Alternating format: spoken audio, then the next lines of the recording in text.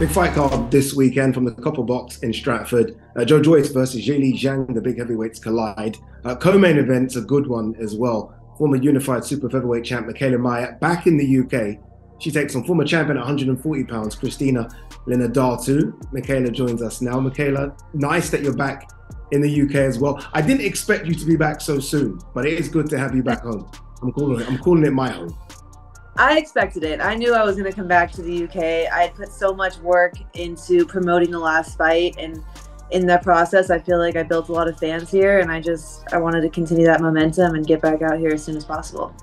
Is there, can you take anything from the fact, although it was a defeat, the record books say it was a defeat, but because it was such a big fight card, you versus Alicia, Clarissa versus Savannah, sold out the O2 Arena, can you take some solace in the fact that, you know what, the girls put on a good show regardless of the outcome? Yeah, that was a huge fight.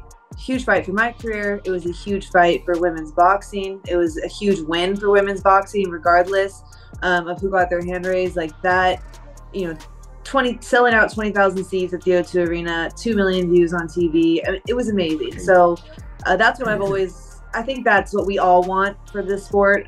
We want to continue to put on big shows like that and prove that we can sell out big cards and that we can hold our own. Okay, how long did it take to get over the loss to Alicia? Because the build-up was, it got nasty at times. I think it's fair to say you guys said your words. It continued after the fight as well.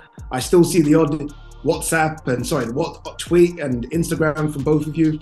Are you over it? Is it something that you need to get back? Do you need to run that fight back? Is it a case of an itch that you have to scratch?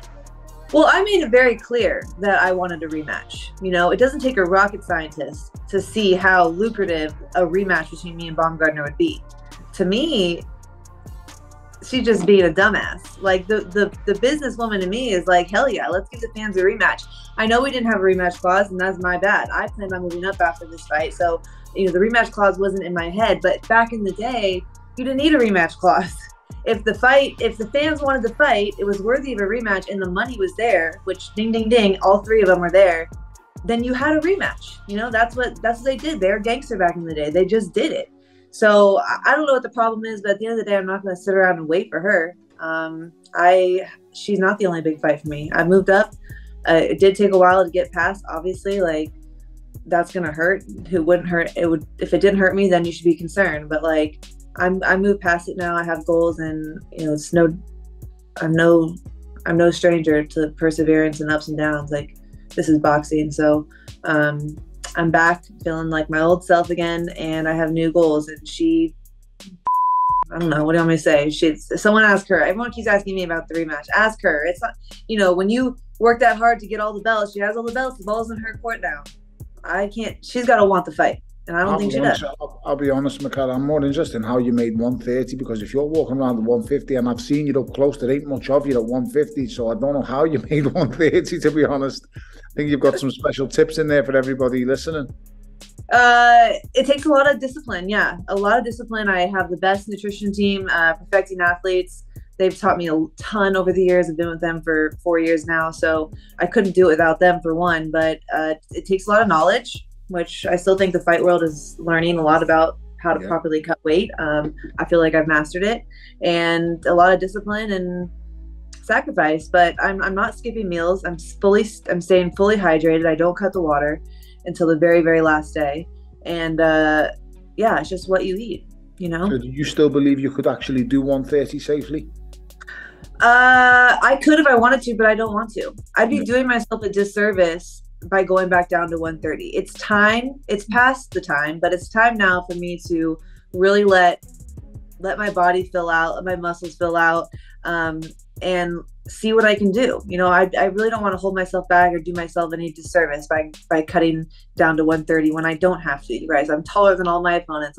I'm big, so I need to go challenge myself and move up now. Maybe we'll meet along the lines, but if not, she missed the bus. It's not my fault. I do get it, because there's nothing worse than going into camp, and camp is about making weight and not improving as a fighter. It's always better to go into camp and you're working on boxing technique and a game plan instead of how to cut weight and things to do to lose the weight. It's horrible. It's really, really tough. So I fully agree with you. Yeah, and I just want to be able to fuel my hard work. I know how hard I train, and I want to be able to fuel that properly and see where that takes me. See what level I get to with that. And it's time for me to do that. And there's plenty of big fights for me. Baumgartner's not the only one. So if she wants to dismiss a rematch, that's on her. You're going from one big fight, and I know this will be a little bit smaller, Mikaela, but do you feel that this fight brings danger to it, or what are your fears going into it? So I didn't want any easy fights, and we're not going to get one with Leonardo too, and that's not what I wanted. I really wanted to continue to test myself and challenge myself and show the world that I'm still the best. I still believe I'm the best, and I'm not going to make anyone a believer of that by fighting chumps and easy fights. So I've never been about that. I'm not going to start now. And Leonardo, she's a great test. She's only been defeated by Delphine Persoon and Katie Taylor. So I want to go in there and prove that I'm still great. That you are. We know you are. You don't have to prove that to anyone. This fight, though, is at 135 pounds. Is it a case of 130 was getting too tight to make, or you look at maybe an easier route to the belts at 135? Look, you and Alicia, I know you guys have been going back and forth, but that's going to be difficult to make. Do you maybe look at Katie Taylor versus Chantel and think, I can get the winner of that? Is that why you've gone to 135? I've gone to 135 because that was always the plan. I always planned on moving up to 135, 140, 147. I know that I have the height and the skill to fight in multiple divisions. That's always been the plan. I should have done it a couple years ago. That was the plan also, but I had a goal. I had a goal of going undisputed, and I wanted to see that through. So I was always going to go up after this Alicia fight, or after I went undisputed at 130. That was the plan.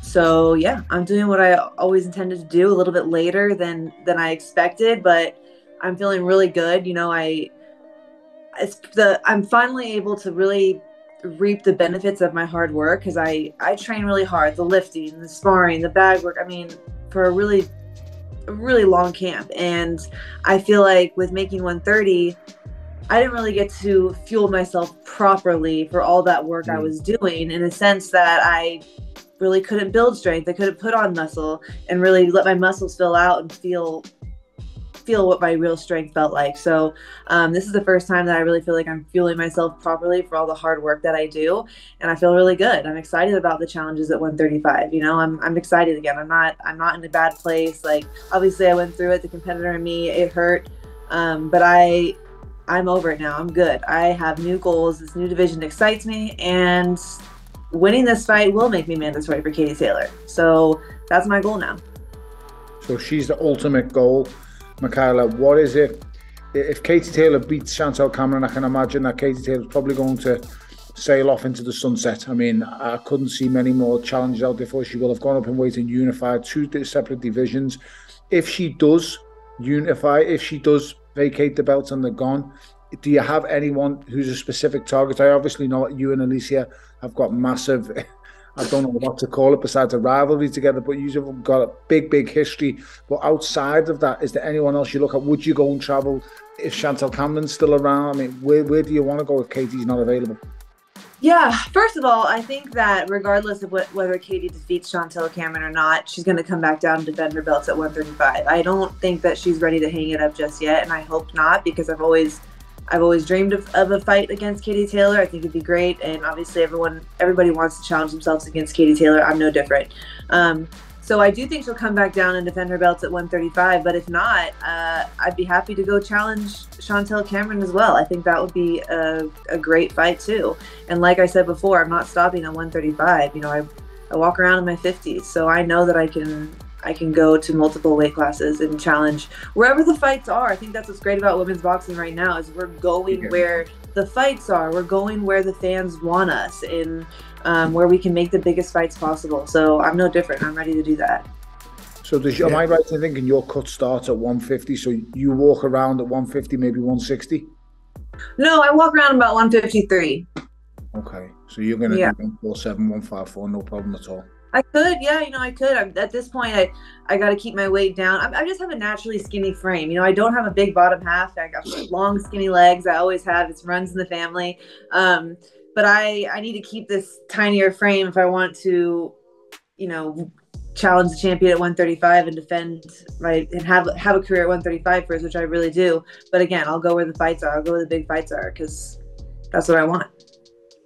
What do you make of Linda Daltu? Like, I'm a massive fan of hers. Look, she beat Alicia Baumgardner. You mentioned the fights against Bassoon and Katie Taylor, tough fight. She gave Katie Taylor all she could have at 140, but she had time off. She's had a baby. She's come back just to one win, and that was a 6-rounder. Where do you think she is right now? I know she's coming off having a baby, but honestly, I don't put that past her. I don't see that as like a negative thing. These women are coming, they're popping out kids and they're coming back with that mom strength. I'm serious. Like, you've seen it time and time again. They're not skipping a beat. And now they're even more with that because they have something to fight for. So I'm not putting that past her at all, or making her thinking that that's going to make her any less of a fighter. I just know that she's tough and aggressive, and she's going to come forward, and she has nothing to lose. So a win against me will also put her in line for a world title fight. She knows that. Final point. Obviously, look, the second fight back in the UK, the growth of the sport's crazy, right? I mean, again, you were part of something special alongside Clarissa and Savannah, and we saw what Katie Taylor and Amanda did in New York a few months earlier. Are you surprised how quick this sport is growing? Especially yourself. I mean, you've been a fighter for as long as many, right? As an amateur as well. Are you surprised at how quick the side of it is growing? Yes and no, because I feel like I've always had to believe that it would get to this point that we could be at this level. But, you know, because it takes so long and so much work, and there's so much, you work so hard, you think that's the time when it's going to take off. Then it doesn't. It's like you start to lose maybe sight of what that looks like. And so, but over this last year, it's been insane. Like, women have shown that we can sell big cards, we can sell out, and we can entertain just as well as the men. So am I surprised? No. But am I excited about it? Am I finally realizing, wow, it's here? Yeah. And we just got to keep that momentum going. I still think there's a lot of work to be done. Like, I hate to see that Ginny Fuchs, 2020 Olympian, O'Shea Jones, 2020 Olympic bronze medalist, they still can't get fights. They can't get promotional support, and they can't get fights. And that is so sad. So that just shows me that even though we've come a long way and we're making a lot of improvements here, we still got a long way to go. There's no way you should have Olympians coming out of this past Olympics with no fights and no support. Yeah, it's crazy. But honestly, look, good luck Saturday. I will be there in the copper box. I'm going to be neutral here. I like you. I like Christina as well. I'm just watching it as a fan. Should be a fantastic fight, and hopefully more big fights for you in the summer. You're in white. You're wearing my fight color, so you're pretty much all in white. What are you doing? We didn't know this. All in white. But good luck, Mikaela. Honestly, good luck. Hopefully, you too. You're Team Mikaela. You guys are both Team Mikaela. Good luck, Mikaela. All right. Thanks, guys.